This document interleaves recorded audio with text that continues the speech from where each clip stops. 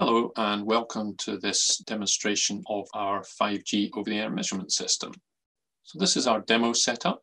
We have a signal generator providing a 5G signal. We have an RF receiver which digitizes the received signal and sends it to the PC. We have Calnex providing a 1 PPS reference into the RF receiver. And then the MATLAB application on the PC computes the synchronization time error and displays it as a graph.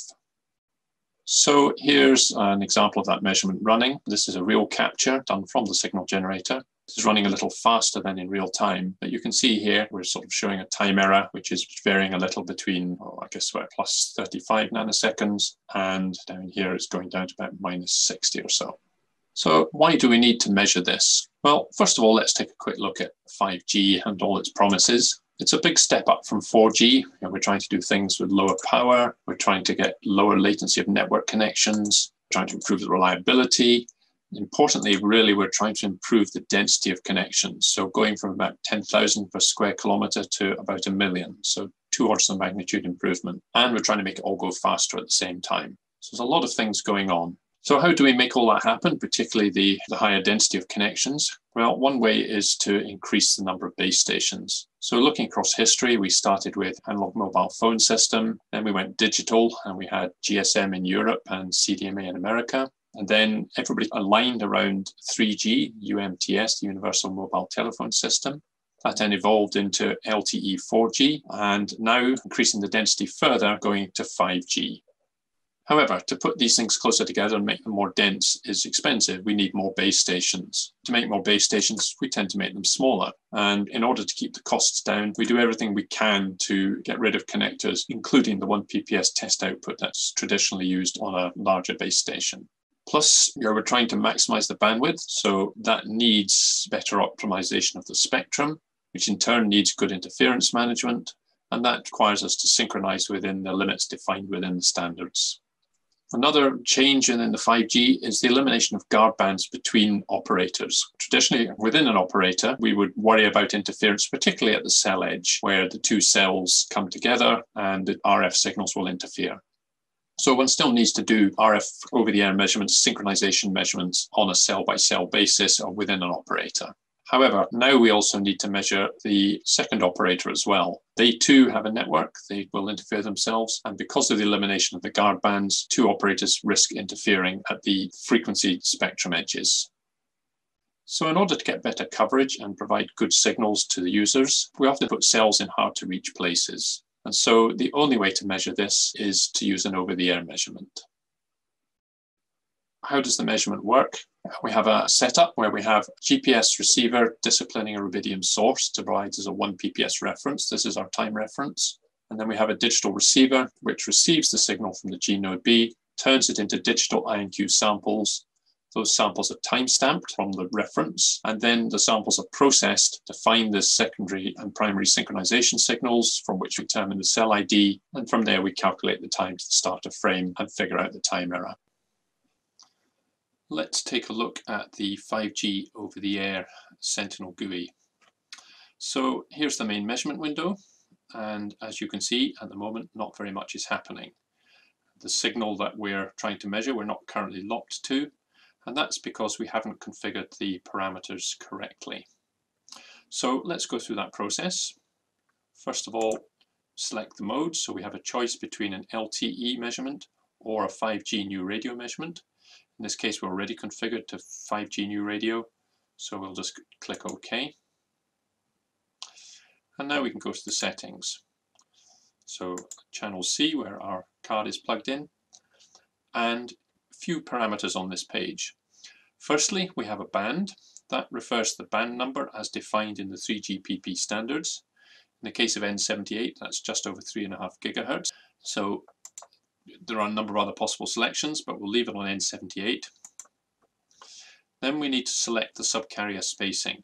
So again, we have choices.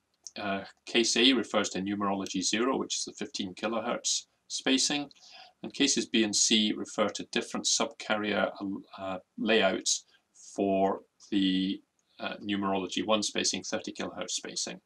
So in this case, we're interested in case C.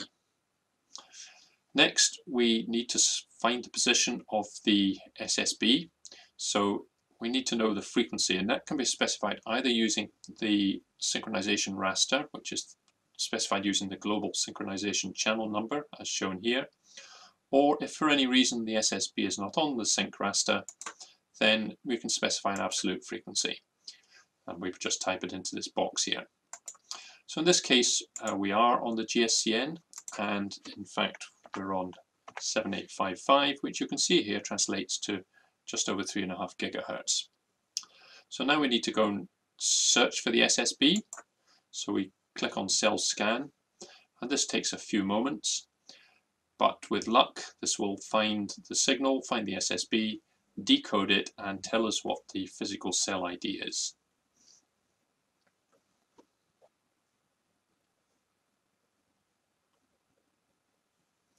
So here we go. We have a frequency of just over 3.5 gigahertz. The physical cell ID is 264. It's a TDD cell, which is actually defined by the band number, and a confidence level of 100% says we found a good strong signal and we're able to correlate to it. So we'll select that, click on OK, and here we've now set the physical cell ID to 264, and we can go and start our measurement. So we'll click on OK. And now the signal, we're now trying to lock to the signal again. This takes a few seconds, has to scan along the captured data to find the relevant part of the signal.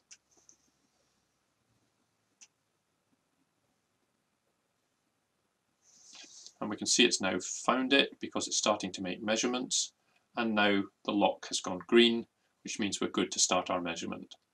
So we simply click on Start, select the file of interest that we're going to save the data to, click on OK, and let it run. So you can see it here just starting to gather data for the measurement. Once this reaches 100%, then we should start to see a graph a few seconds later. It takes a few seconds because we do a little bit of averaging to take out some noise and things. So you can see here we're getting a measurement between about plus 60 nanoseconds and minus 20 nanoseconds. So that looks pretty good. And we can just leave this to run. It will run automatically here for a little over 9.5 minutes, but we'll stop it manually after a few seconds. Okay, so you can see the data coming in and being displayed. So at this point we'll click on Stop, and we can click OK, and that's the measurement complete.